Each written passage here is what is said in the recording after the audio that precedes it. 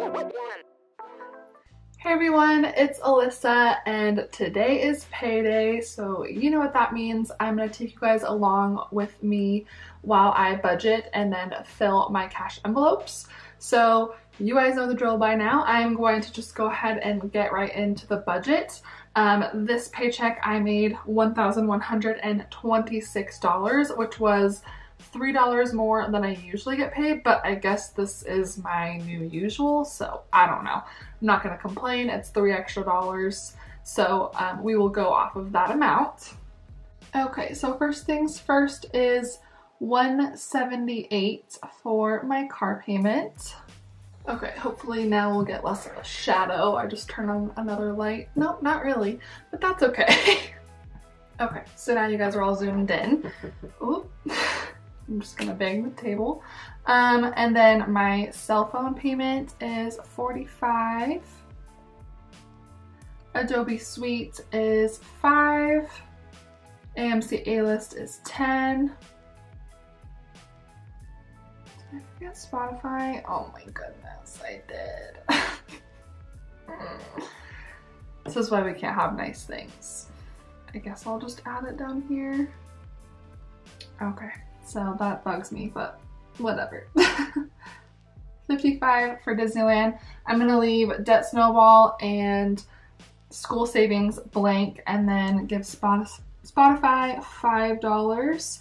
If you watched my video earlier this week about pausing my debt snowball, you will know that I probably will not be able to contribute anything to my debt snowball for this paycheck at least, but I spoke to my enrollment counselor at WGU. If you didn't watch that video, then go check that out. But long story short, I'm going to be starting school at WGU and I want to just pay cash for it. So that is why I'm going to have to stop my debt snowball for a little bit and pile up cash. But luckily, I will be able to pay for it pretty quickly. I had some good news with my tax return, and I've been selling things on like Mercari on Facebook Marketplace. So I'm pretty close to having my first semester funded, and then we'll be able to get right back into the debt snowball. So it'll just be a temporary pause. I did take a little bit from the debt snowball amount and put that towards school savings, but there's still some left. So I'll make a big payment this month, just not as big as my past couple months have been. But let's move into gas. I finally need to fill my gas tank. I have not put gas in my car since December 23rd, I think. Maybe it's 28th, I don't know, but it's been an absurd amount of time. I don't leave the house very often, so that's why. $60 for groceries, and then $40 for spending. $20 for clothing, $15 for toiletries, $5 for medical, $65 for car insurance, $30 for car maintenance, $12 for TJ's birthday, $15 for gifts, $20 for Christmas, $15 for dog food, $20 for my brother's wedding, and then health insurance. My parents let me know about 2 weeks ago that I need to start paying for my own health insurance. I did put $50 in that envelope last week out of the $150 that'll be due every month, but my mom just let me know today that's due today, so I will probably have to put a large amount in here because when you're getting started splitting your bills, the first month is always the hardest. So not only do I have to fully fund the amount that's due today, but I also have to contribute half of next month's because the other half of next month's will just be coming from this paycheck. So that'll kind of be a bummer. February is going to be a rough month. So I need $175 for health insurance. Ugh. I was trying to split that $150 into 3 paychecks because I was hoping they would be willing to let me start paying, you know, a full month after they told me I needed to start paying for it, but that's not the case. So $175 it is. And since that will just be paid directly to my mom, it is going to be in cash. Ugh, that's a lot more than I usually take out. So that's upsetting, but that's okay. Plus 178. Oops. Okay, so sad news. I just did the calculations, and after all of my necessities, it's $833. So that leaves $0 for debt snowball and $293 for school savings. So that's definitely a bummer. I'm used to putting close to $500 toward my debt snowball, but this health insurance was unexpected and is a lot more than it's going to be usually. It's going to be that's about $100 more than it will be usually. Okay, so I'm only $249 away from my first semester at school being completely paid for. So once that's paid for, it will turn into just a sinking fund. I'll have 7 months to pay for the next semester, which will be right around $480 per month and $240 per paycheck. So that'll cut my debt snowball about in half, but at least I will be paying for school in cash, and we'll see if I can make that even more just by continuing to sell things.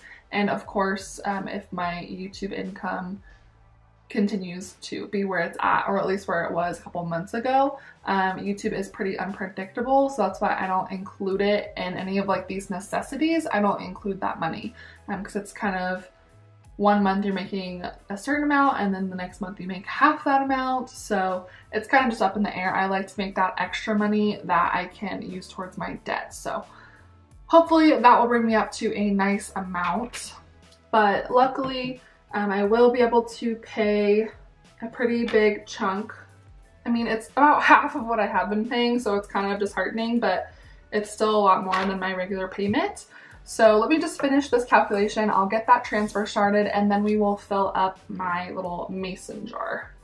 Okay, so $591 will be transferred over, and I'm gonna get that started now. Okay, and then we will head over to the mason jar page. Okay, so even though it's gonna take a couple days for me to make my payment, I still know what the amount is gonna be, so I'll go ahead and fill that in. And I'm just gonna use this marker for it. Okay, so $1,037. So let's see. It'll be kind of small, but that's okay.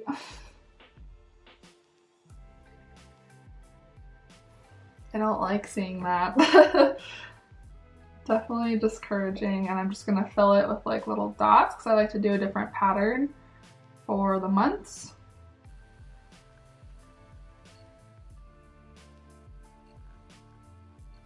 Okay, so that's this month, and I'm just not gonna stress out about it. I know March has 3 paychecks, so hopefully a bit extra will go towards my debt snowball.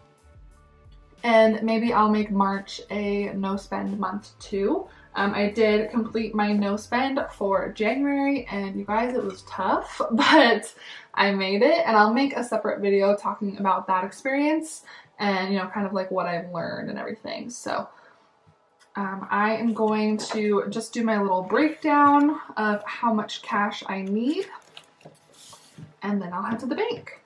Okay, so I need $535 this time, and I do need a $100 bill.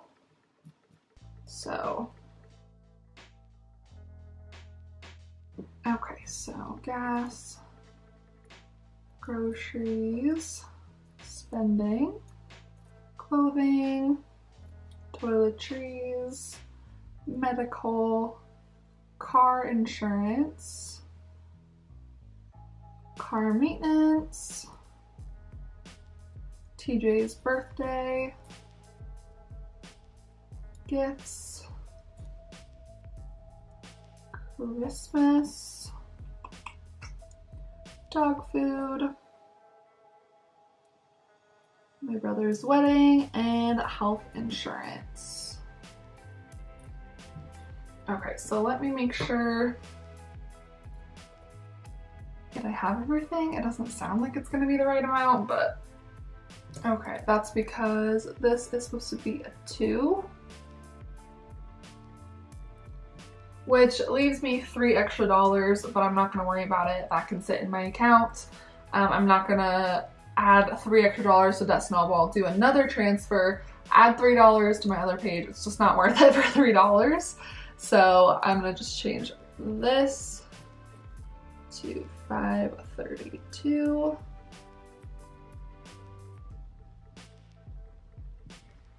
And call it a day. So that was the correct calculations for that amount.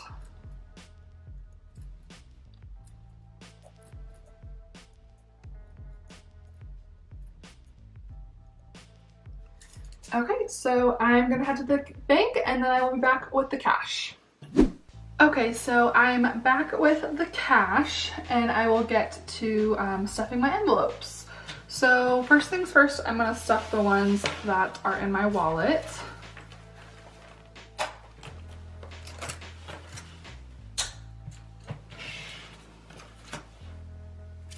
So gas will get 40. I'm so low on gas, it's crazy.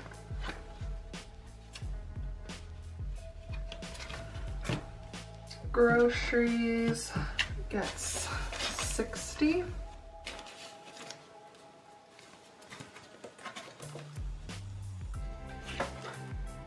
Oh, how is that even possible? I do not know, but that's exciting.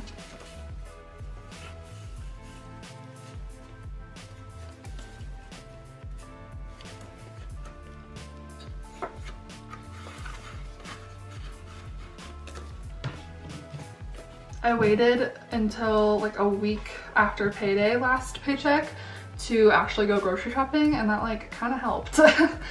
I still have a bunch of groceries left over, so I'm gonna try and eat out of what I have already for as long as possible.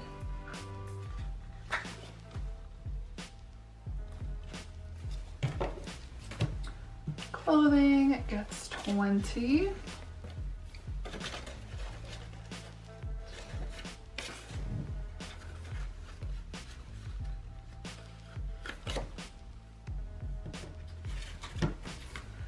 Toiletries gets 15.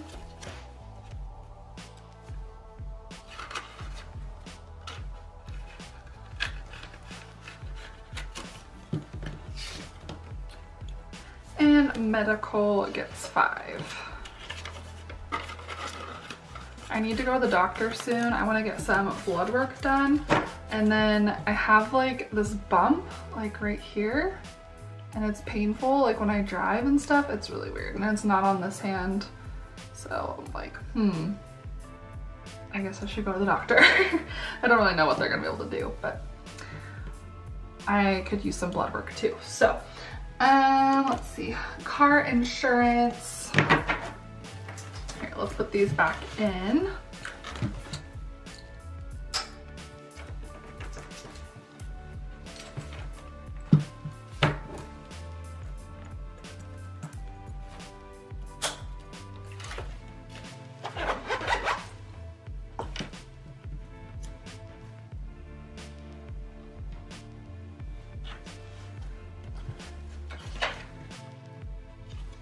Car insurance, 65.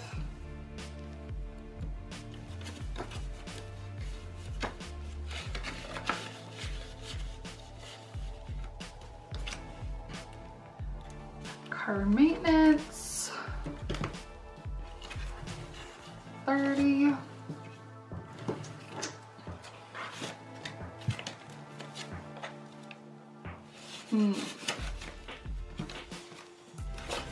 I'm gonna try and condense these bills a little bit because like what the heck, 1, 2, 3,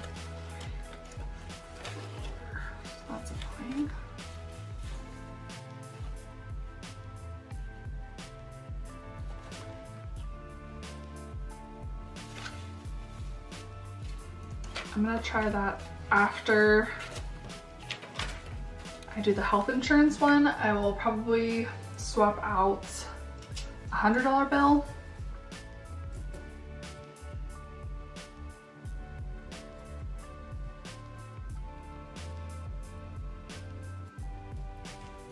Okay, so we're at $324 for my car maintenance, but those bills are ridiculously large.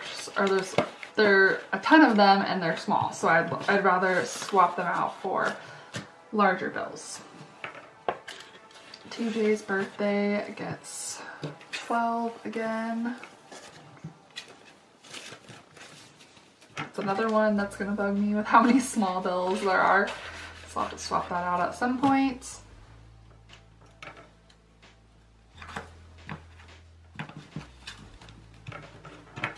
Woo. Okay, gifts gets 15.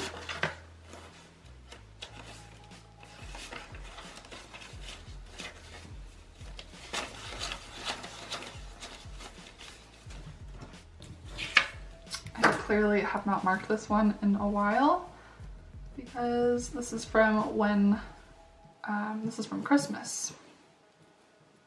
So I'll start keeping track again.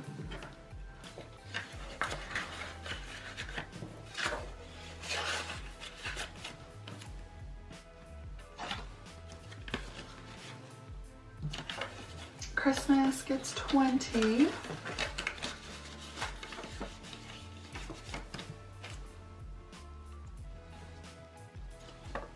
Brother's wedding gets 20.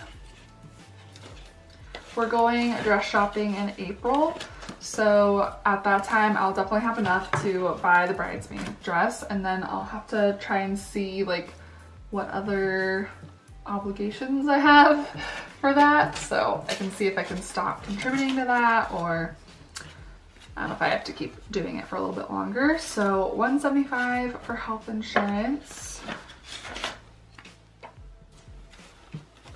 but $75 needs to stay in the envelope, and $150 will go to my mom today to pay her.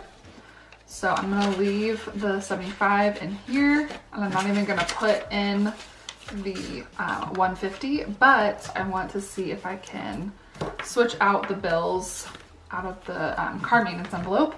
First, I'm just gonna put these $15 into the dog envelope.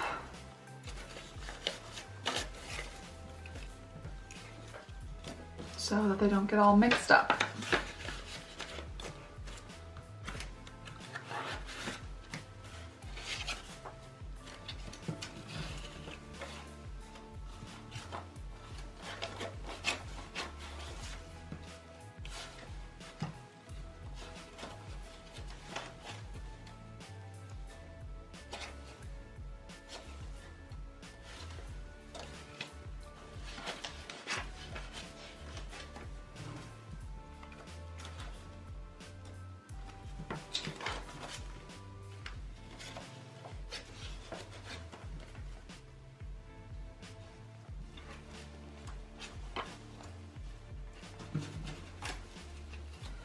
Okay, so I have here $150 in smaller bills. So I have 50, 60, 70, 80, 90, 100, and then I have 50. So I'm just gonna swap that out. This will go to my mom to pay for health insurance, and then this will go in the car maintenance envelope. So definitely less bills in here now.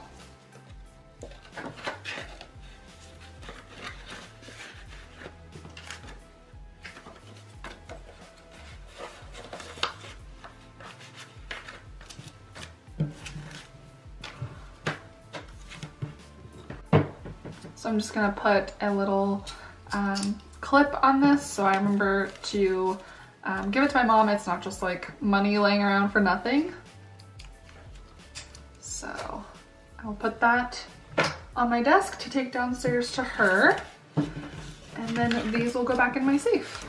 Okay, so that is it for my cash envelope stuffing video this week. I hope you guys liked seeing just, you know, it's realistic. Not every month am I going to be able to put $2,000 towards my car. Some months it's only going to be $1,000. It might be less some months, but I'm still working towards my goal, and I'm working towards preventing myself from getting into more debt, while also, you know, increasing my likelihood of making more money in the future by pursuing my bachelor's degree. So that's why I'm happy I made this until December. Originally my projected time was October. We'll see when I'll be able to actually pay it off, but these 2 months I definitely paid a lot more than I thought I was going to be able to when I projected that I would be done by October. So who knows, I could still be on track to pay it off in October. I'll have to kind of crunch some numbers, but if it takes till December, that's totally fine with me. If it takes a little bit longer, that's okay, as long as I'm making progress. And I'm super excited to be cash flowing college, and not even just like community college anymore, but like real college. So just a little side note, since it is going to be a little while until I do start college full-time, look forward to some more videos from me in February and probably March. And by more, I just mean like more often. And if you don't already follow my vlog channel, definitely check that out if you're interested. I post Disney vlogs. There's lots of TJ content over there, so check it out if that interests you. But regardless, I will see you guys on the next video. Bye!